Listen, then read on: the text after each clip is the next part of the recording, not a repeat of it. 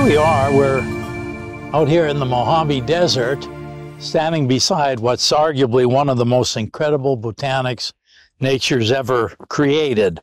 It's called as a desert would imply, the name would imply, the Mojave yucca, or also technically it's called the schidigera yucca. But because it grows in what's arguably the harshest environment anywhere on the planet, nature has seen fit to endow it with some special characteristics, making it arguably the most potent adaptogen anywhere on the planet. This is the most stressful environment on the planet. Understand that. The Mojave Desert, first off, you've got insect attacks, you've got wind, you've got freezing cold, tons of snow in the winter. You got the highest recorded temperature anywhere in the world right here, because we're just a few miles from Death Valley here, you know, and this is where this plant grows and thrives. It has limited moisture, and the plant may go several years and not even see water. Yet the plant doesn't just survive, but it thrives and it flourishes because of all of these constituent nature's endowed it with. So the same way it works in this plant, all of this foliage that grows around the desert owes their very existence to all these constituents from this plant because it shares them with these other botanics. Now we're using it to share with mankind so that we can live happier, healthier lives and restore balance. Adaptogen is something found in nature that has the innate ability to be able to restore balance. It could be restoring balance in the soil, could be restoring balance in the air, could be restoring balance in water, could be restoring balance in the gut. And this is primarily what we use this particular botanic for.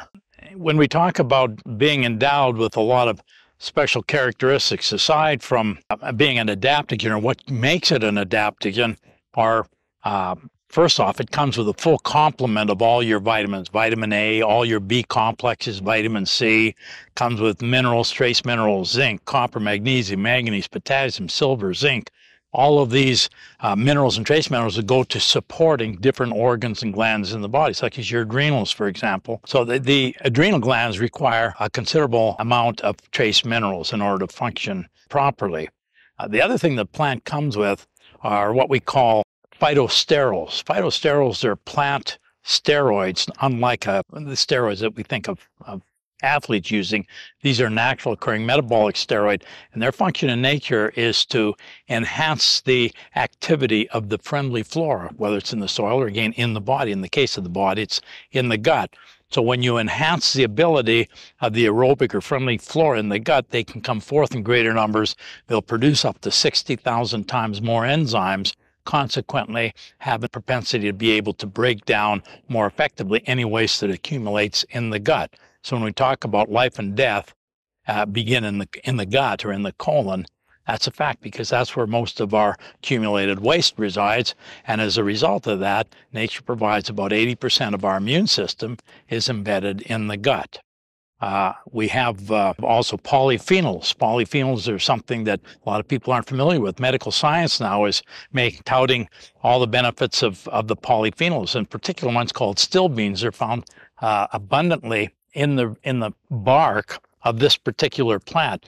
This is resveratrol, trans resveratrols, also what they call eucols, 5 different fractions. So these polyphenols are able to reduce stickiness in blood platelets, for example, so you get increased blood flow, allows for greater circulation of blood through your capillaries, your arteries, your veins, etc. So people with cardiovascular challenges, this can be a great boost for that.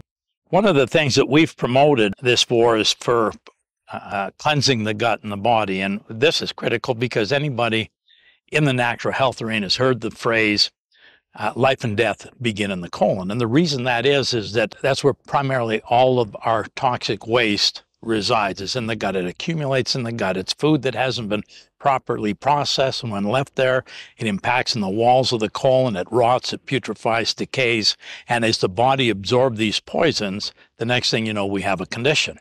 Now, the body has an innate wisdom, and that wisdom wants to protect us from any of these challenges. So it immediately starts to coat the gut wall with mucus to prevent the absorption or allowing these toxins to get through into the bloodstream where they can cause irreparable damage. The problem then, it's like a catch-22, is that the body can no longer absorb nutrients through the gut wall that it needs because of this mucus. And as a result of that, the body we become overfed and undernourished. We're not getting the nourishment, and the cells that are constantly crying for more nourishment, we think we're hungry, so we eat more. So that's one of the problems with obesity. It's because we got an accumulated amount of waste in the system. Now, the beautiful thing about the phytosterols in this are able to motivate the friendly flora in the gut come forth in greater numbers. They produce about 60,000 times more enzymes. These enzymes can more effectively now break down that solid waste into tiny particles that it becomes easy for the body to discharge. Now, the other problem, of course, we talked about is this mucus lining on the gut wall. Well, we have another substance in this plant called saponins. These are nature's soap molecules. As we know, soap molecules are a large fatty molecule.